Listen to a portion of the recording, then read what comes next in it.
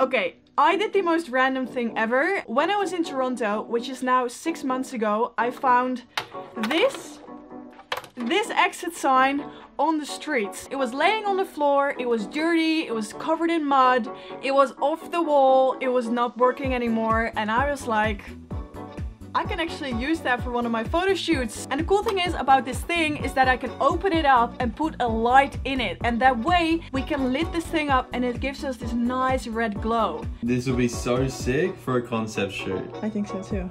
So what I did is I brought this sign from Toronto to Los Angeles. That definitely did not go without hassle because I needed to make space in my suitcase because this thing is so big. So my suitcase was overweight. I was on the airport throwing out stuff and even throw out my blow dryer, but that's okay because now we have this thing. And then we went from Los Angeles to Melbourne, Australia. Yeah, you can guess. I took this thing with me. When I was in Australia, I was like, oh, I really want to do a shoot with it, but it needs to be perfect because I was already going through so much effort just to bring this thing with me. I did not end up doing a shoot, so I flew from Melbourne, Australia to Amsterdam, Netherlands, where we are right now. Oh yeah, heb je die gevonden? Yep. So this thing almost made a 360 around our globe, but now it's here and it's time to plan a photo shoot with it. I went through a lot of effort for this piece of plastic, so I hope it's gonna be worth it. So what we're gonna do today is we're gonna photograph my sister. I haven't seen her in ages, so I'm very excited to do a little photo shoot with her again. But our exit sign is not the only light we're gonna be using on this shoot, and that's because we're gonna be shooting in a very dark environment. I have two very powerful lights with me. Ta-da! I'm sure you didn't expect them to be this tiny, but these lights are from Sijun Tech. They give you such a large amount of lighting, it's insane. So first off, we're going to be using the Molas X100, and it literally looks like it's something from a computer. I've actually used it on my previous video, which was an editing tutorial. If you scroll back to that one, you'll see that it's just such nice lighting, and that's thanks to this little guy over here. And then the other light I'm gonna be using is the Molas G60, and it's a little cube. It looks like a little projector actually. All right, that's enough talking. Let's get to the location. This is the car scrap yard where I filmed my first ever YouTube videos, and what we're gonna do today is gonna be a very industrial, grungy vibe. So I was like, this is the perfect location, why not shoot here again? And what I like about shooting in dark environments is that you can use external lighting, and that allows us to control where the light is coming from. And we're not depending on daylight or sunrise or sunset or whatever. We're in control of the lighting, and I find that challenging but also so much fun. So for the first spot, I spotted this very old looking car in the corner of the room, and when I looked above me there was this extra level with a fence, and I was like, if I get on top of that thing, I can point a light down onto the car. So I'm gonna take the X100 and I'm gonna point it like so, and then I want Julia to be standing over there leaning over the back of the car, and that way we create this nice direct lighting. And then I decided to place the exit sign in the back of the car, and that way it radiates this nice red glow through the window onto our model.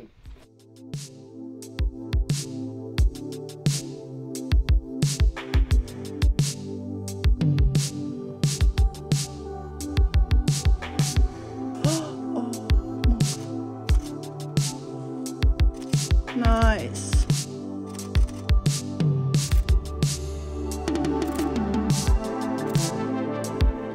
So the camera I'm shooting with is the Canon R6, and I'm photographing with the Sigma, yeah.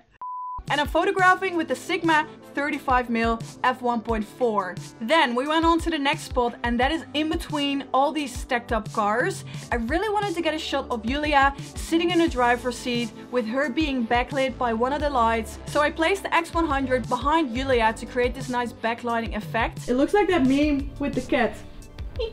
And I decided to use the diffusing dome again to create this natural diffused look.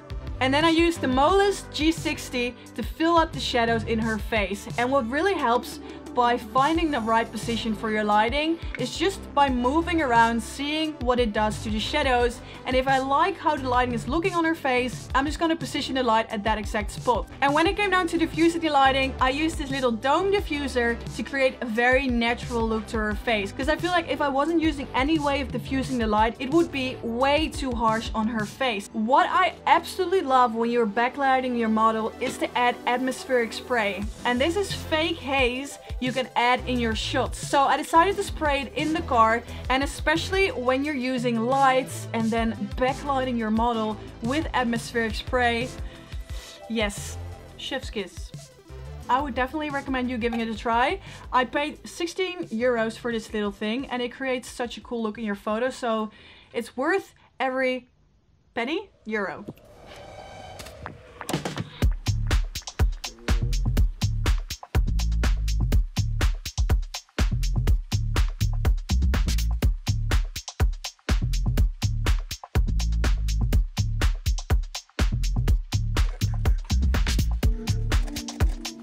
Ja, mooi, wegkijken.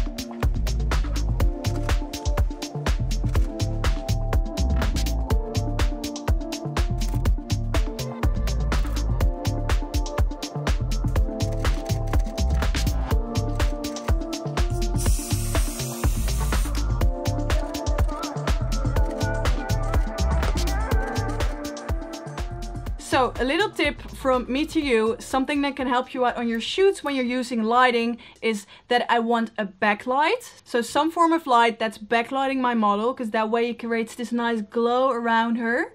And a fill light, and with that light you fill in the shadows in the face. So when I use two lights, I like to use that setup. I really wanted to get some shots at that workbench because it has this nice sort of vintage grungy feel to it. A lot going on in the photo, which I love. So when it came down to lighting, I positioned the Molis X100 on the right side of the photo, and that way we also lit up all the tools and all the little boxes in the background. And then I used the Molis G60 and pointed it from above. So I sort of hanged it up somewhere, and that way we also lit up Julia a bit more and we separated her from the background. Because sometimes when you're shooting in a dark environment and your model isn't very lit well, your model sort of disappears in the whole photo. And by using a light, you can really separate your model from the background. And then I grabbed some tape and duct taped the exit sign beside her, so it still gave us this nice red glow on her face and her hair.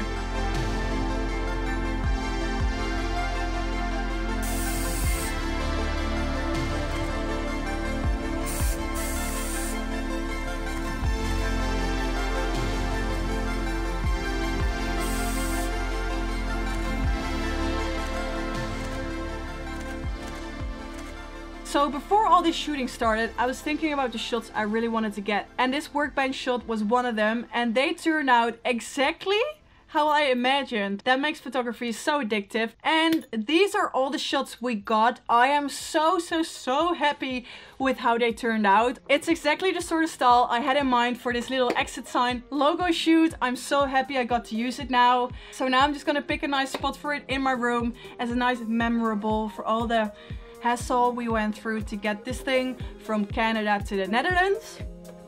And as you've seen from the title, light changes everything, and you've probably seen this in the shoot as well. If we didn't have any lighting, then this shoot just wouldn't work out. These little tiny guys helped me out so much by creating my vision on this photo shoot. So I would definitely recommend checking out Sejun Tech if you're looking for a game changer in your photography, because lighting changes everything. I linked everything in the description down here. Also, not to forget, when it came down to editing, I went for this grungy feel to the photo, so I felt like minty colored highlights, blue shadows worked very well for this location. And then to add to the cinematic feel, I added a little bit of grain on my photos. But if you have any more questions about this photo shoot or my editing process, just ask them down below. So yeah, that is it. I really hope you enjoyed watching this video, and it just felt so good to finally create an idea that I've had in mind for ages, and I hope I sort of inspired you to do the same. So if you have any ideas or things you're like, oh, I really want to shoot that, or ask this model to go shoot with me or whatever, just do it. Because honestly, it feels so good once you finally brought your idea to life. So yeah, I hope you enjoyed watching this video, and I also hope to see you in the next one. Okay, bye-bye. Doei! I swear I'm gonna break my lens at some point because I'm wearing like a lot of rings, and once I like tap my camera, yeah, it's gonna break at some point and you're gonna be there for it, so yeah.